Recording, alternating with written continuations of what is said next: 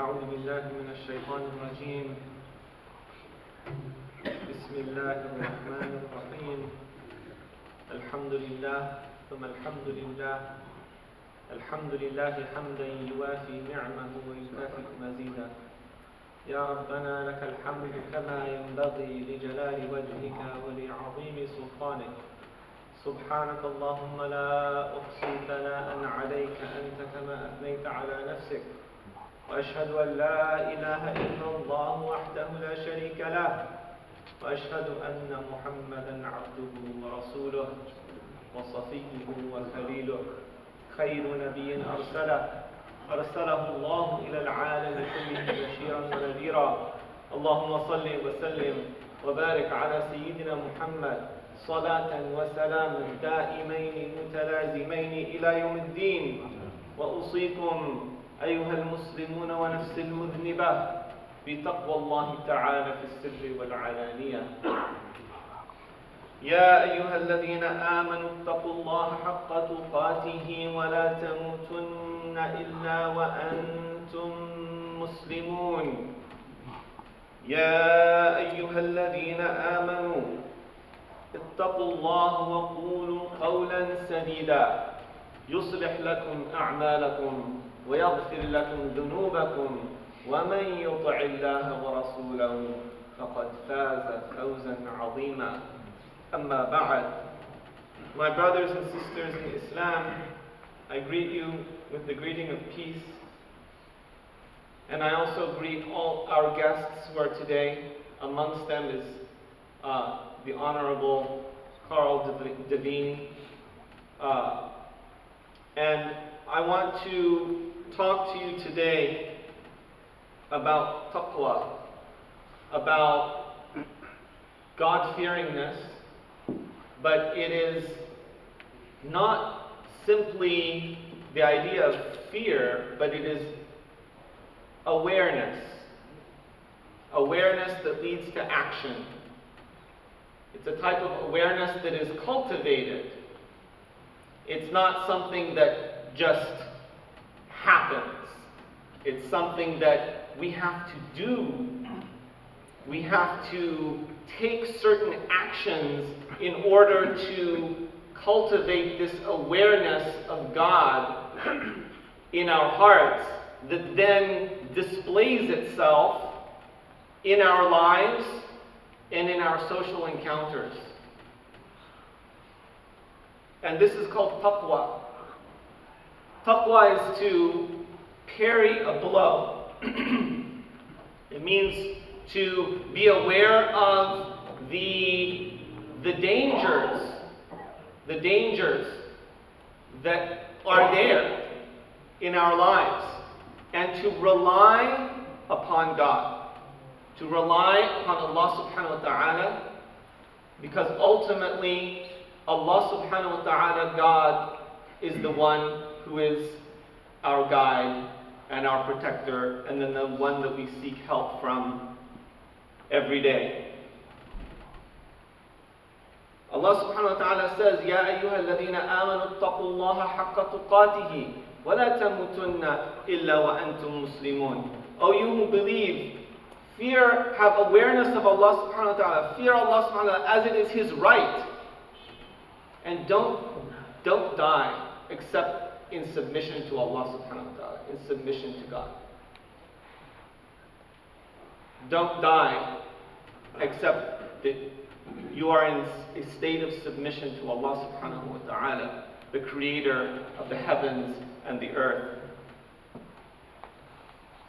Allah subhanahu wa ta'ala, He says in Surah Al-Rahman, أعوذ بالله من الشيطان الرجيم بسم الله الرحمن الرحيم يسأله من في السماوات والأرض كل يوم هو في شأن. All who are in the heavens and the earth, they ask of Him. Even if they don't ask explicitly, their state of being asks of Him. Their state of being asks of Him. The needs that we have ask of God every day, even if we don't explicitly ask. And Allah subhanahu wa ta'ala, He says that His mercy covers everything. Covers everything. Those who believe, those who disbelieve, those who do righteousness and those who don't do righteousness. But we want to take that hal, that state of being, and make it explicit, make it conscious. To ask of Allah subhanahu wa ta'ala every day. And the person who is aware, that's the taqwa, is awareness. كُلَّ يَوْمٍ هُوَ فِي شَأْنٍ. He is on an affair, i.e. God has a special, unique affair every single day. Every single day God is on has a special affair. And so the believer is the one who is the person of their moment, their time. They are aware of the needs of the moment, and they address those needs. And this type of person is a person that in the Quran, Allah subhanahu wa ta'ala, He uses a special term for a person who brings together two qualities. One is the flower of youthfulness, and the second is idealism. Idealism, principle. And that is a term that is Allah subhanahu wa ta'ala uses, which is called the fatah, and is encapsulated in a word called futuwa, which comes from Arab, Islamic countries into Europe as chivalry.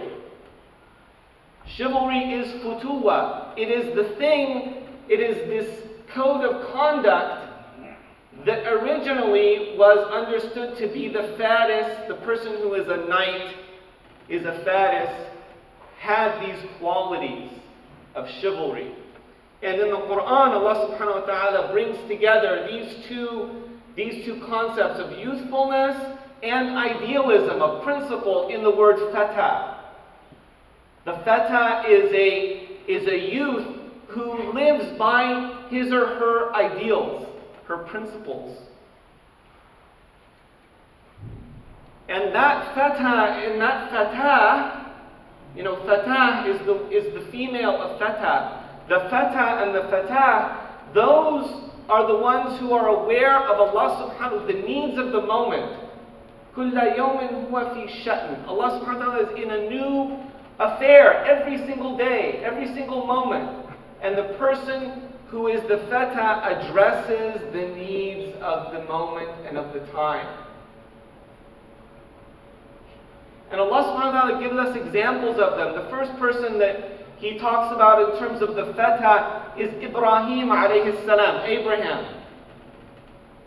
Because He says, Allah subhanahu wa ta'ala, He says about Ibrahim,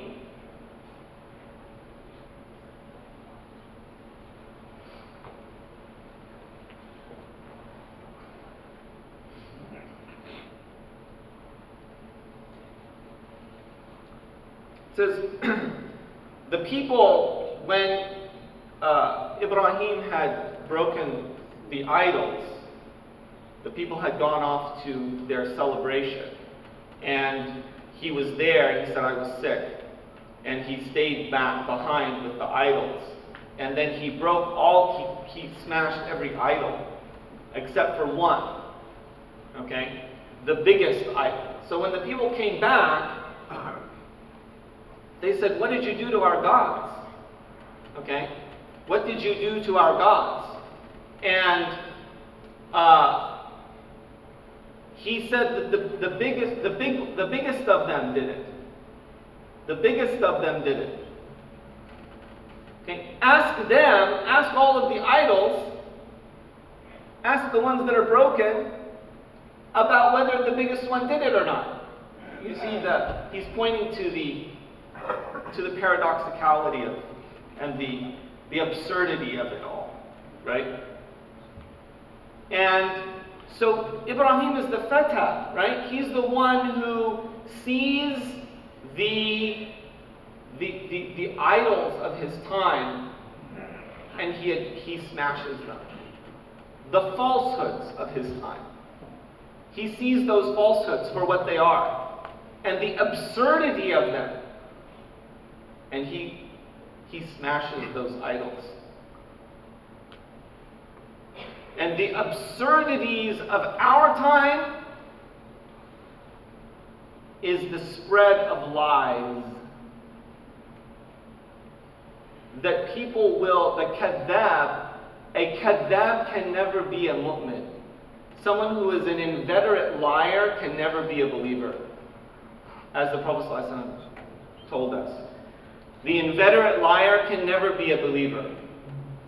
Why? Because lying has so taken over their heart and mind that it has sealed the ability for them to ever see the sparks of divine blessing. And what's happening today is that lying and the inveterate lie have becoming commonplace. Allah subhanahu wa ta'ala tells us to stand up for what? For justice. وَلَوْ عَلَىٰ أَنفُسِكُمْ. Even if it's what? Against yourself. Even if it is to your detriment, you still stand up for justice and what is right and what is true. But what's happening today is that if it hurts me, then I prefer to lie to save my own interests and put my own interests over the interests of society, of others. And this is diametrically opposed to God's message. Diametrically. So we can't just sit around and say, oh well, I recently read an article in which it said that voters were just resigned to the fact that, well, things are going to be the way they are. It's just how it is. But Ibrahim alayhi salam didn't just say, oh, that's just how it is. I'm going to just let things be as they are. He saw the falsehoods of his time and he pointed them out. He pointed out the absurdity of them. And we can't just sit on the sideline and let absurdity reign. We have to be the people of truth, upholders of truth, even if it's against ourselves, even if it hurts us, even if it damages us. Because Ibrahim alayhi salam, he stood up to the falsehoods of his time, and he was what? He was thrown into a pit of fire for that. But Allah subhanahu wa ta'ala, He said to that fire, Kuni bardan wa salama ala Ibrahim.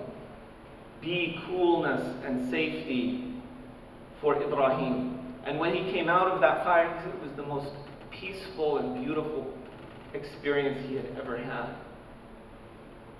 Because we can't let fear prevent us from standing up for truth and justice and what is right. So this is the fatah.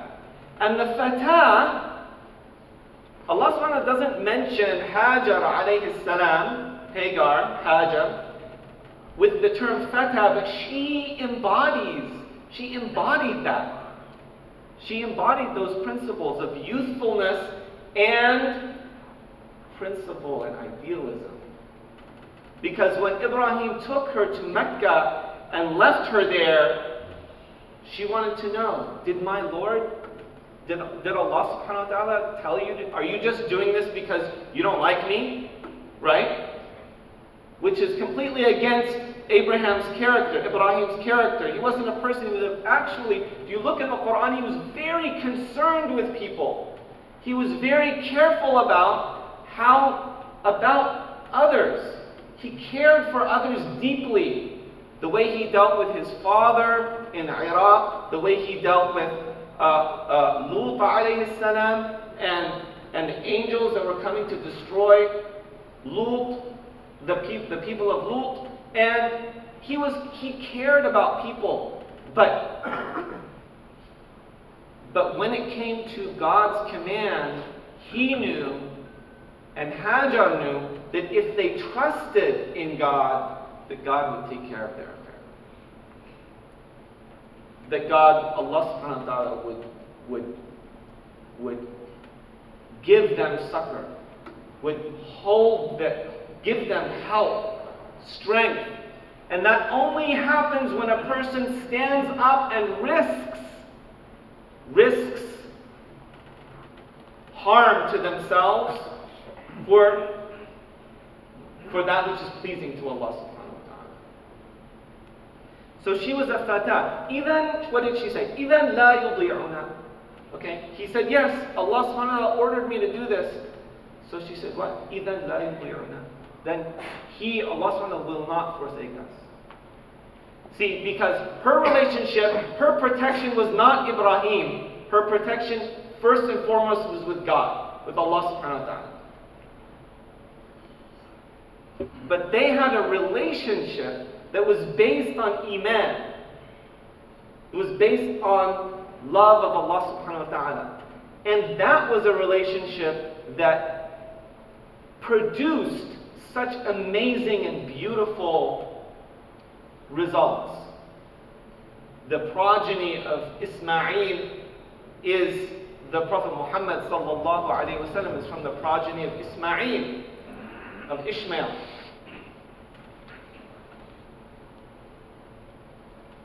So we ask Allah subhanahu wa ta'ala to make us amongst those who are of the fityah, those who stand up, who see the challenges and the needs of the moment and they address them, and who stand for justice and that which is pleasing to Allah subhanahu wa ta'ala. وأقول قولي هذا وأستغفر الله لي ولكم فاستغفروه فإنه هو الغفور الرحيم.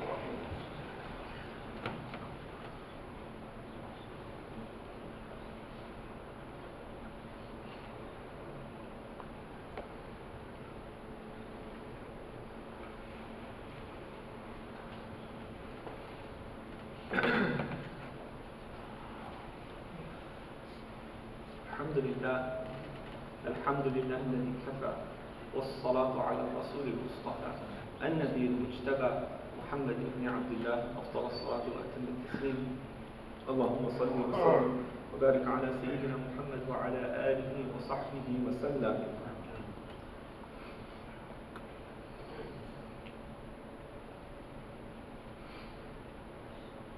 One of the aspects of the believers is that they support one another. And they are concerned with the society that they live in. They're not only concerned with themselves. Because the person who is only concerned with himself, when God sends a punishment, he says, start with those ones. Start with those who were upright, but they only cared about themselves. They didn't care about others. They didn't care about others. So, just being upright by ourselves, in and of ourselves, is not enough. We have to care about society. We have to care about the well-being of others. Allah subhanahu wa ta'ala says, وَالْمُؤْمِنُونَ وَالْمُؤْمِنَاتِ بَعْضُهُمْ أَوْلِيَاءُ بَعْضٍ. And some, unfortunately, they take this to mean, like, well, you know, Muslims only help Muslims, and Muslims don't vote, or Muslims don't, and we have to really understand that any hukum shar'i has two aspects. There's a hukum taklifi and a hukum wad'i. The wad'i applies to the situation, the person, the people in the situation. It's a special type of arrogance to take the Quran and apply it to give a hukam when a person doesn't even know the Sharia themselves. So don't listen to this type of ignorance. Okay, when a scholar from overseas, if they want to come here and live here and then provide a hukam, that's fine. But they shouldn't take some video from overseas and that says, no, you can't participate in political involvement here in the United States, and they don't understand anything about the maslahah of our community. So this is a certain type of arrogance, because a person who doesn't understand the hukum wad'i of their situation, they cannot give fatwa. It's haram for them to give fatwa, because they don't understand what the needs are. And people have made many injustices. Like some people, they said health insurance is haram. Well, because insurance in and of itself has some gharar. Okay? There's riba in it. Okay? But people were foregoing health insurance and then falling into intense and very extreme, difficult financial situations. And the scholars, they came over here and they said, oh, I'm sorry, we didn't understand the situation very well. No, yes, in this situation, yes, you should have health insurance because it's, well, the situation dictates it. The needs of people dictate that. Why then were you giving a hukam over there for something that you didn't understand over here and creating dhulm? That is not permissible. So don't take these fatwas from overseas that don't understand the situation here. We have to we do have to respect scholars, we do have to respect scholarship, and we have to ask those who know, as Allah subhanahu wa ta'ala said. But don't think that someone who doesn't understand what the needs are of the community here can give a hukum about what our involvement or non-involvement should be here in the United States. May Allah guide us and give us strength. Let's turn to Him in dua.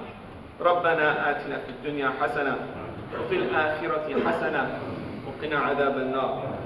ربنا أفرغ علينا صبرا وثبت أقدامنا وانصرنا على القوم الكافرين. ربنا لا تؤاخذنا إن نسينا أو أخطأنا. ربنا ولا تحمل علينا إصرا كما حملته على الذين من قبلنا. ربنا ولا تحملنا ما لا طاقة لنا به. واعف عنا واغفر لنا وارحمنا أنت مولانا فانصرنا على القوم الكافرين. اللهم لا تجعل لنا في هذا اليوم ذنبا إلا غفرته، ولا هما إلا فرجته، ولا دينا إلا قضيته، ولا عسيرا إلا يسرته، ولا حاجة إلا قضيته. اللهم اغفر لنا والذين سبقونا بالإيمان. اللهم اغفر لنا ذنوبنا. اللهم انصر إخواننا في كل مكان. اللهم وحد شملهم. اللهم يسر أمورهم. اللهم احفظهم يا الله يا حفيظ يا أرحم الراحمين يا غفور الرحيم.